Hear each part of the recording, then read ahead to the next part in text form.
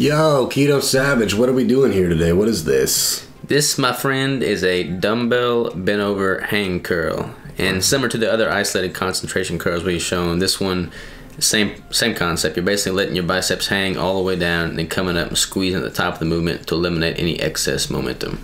Yeah, I definitely get a different feeling from this one. You might need to stretch out your hamstrings before you go for this, but it's a different sensation. Yeah, and you could also do it kind of like with your butt up against a wall. Oh, yep.